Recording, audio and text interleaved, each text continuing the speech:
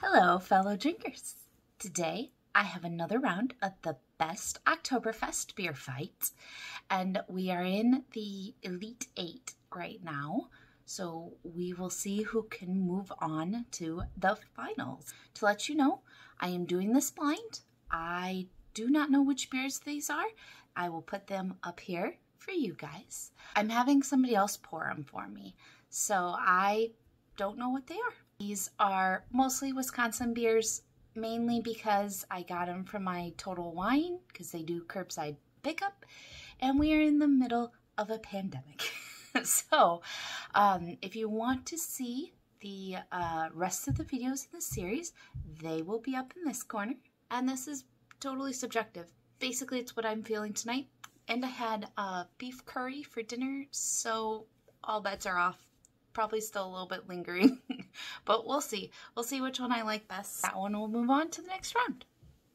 Okay, so I have A here on the left and B here on the right. And as you can see, color-wise, they're pretty much the same. Not really much difference.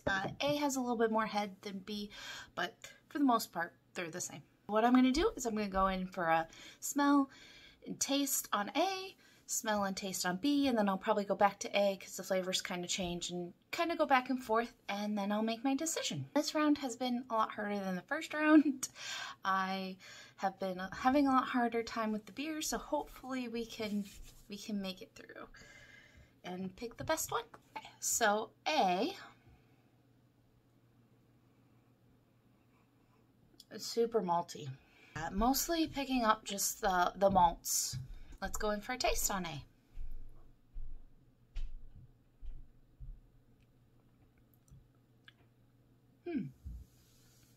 It's a nice sweet, kind of have a roasty malt at the end. It's got a little bit of hops in between too, which is nice. Okay, let's go in for a smell and a taste on B here. Oh, wow, that nose is really nice. I'm picking up a sweet, almost like caramel or like apple, like a caramel apple. Yeah, that, I don't remember any of them in the first round having that. I'm definitely getting like apple cider, like, or caramel apple smell off the nose. That's interesting. Okay, well, we're gonna go in for a taste now on B.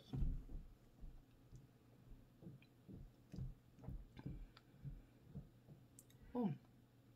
It's super sweet. It's like cloyingly sweet, especially after the first one. Second sip, I'm getting more malty. It's nice and dark malt. Almost getting the apple on the taste. I mean, it's not, it doesn't taste like apple cider, but I had a hint of like apple there. It's kind of interesting. I mean, smell affects the taste. I was totally pulling apple off the smell. So, I don't know. Let's go in for one more taste. I don't know. I think this one's a little flatter too, and that could be hindering my ability to taste all the notes in it. I'm going to do some A-B comparison, and then I will make a winner. After B, the hops are really coming out in A. I mean, it's still malty and delicious. There's more hops in it after B. I just got some more hops off of B. I don't know if that's carryover from A, so I'm going to drink a couple more drinks of B and see, maybe I'm just picking it up better now that I'm used to the sweet. Tasting a little bit more hops on that one as well. Still not, A is more hoppy and B is more sweet, malty. I think I am going to go with B. The more I drink it, the more the sweetness mellows out and I get some of the hops, and it's more of a roasted malt, and I think that's what I like more about it. And A is definitely more hoppy than B, and as I've said in previous videos, I'm more for the malty than the hoppy, and so I'm going to go with B. Let's go find out which one's which. We have our winner, which is B, Central Waters. And A, as you guys know, was the Potosi. So Central Waters will move on to the next round.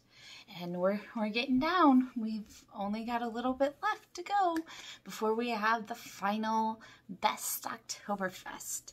These are getting harder and harder as we go, which I knew they were. I mean, I'm crafting them to my taste. So thank you guys so much for watching today. I hope you have a fantastic day, and I will see you guys on the next Oktoberfest Best Beer Fight. Cheers.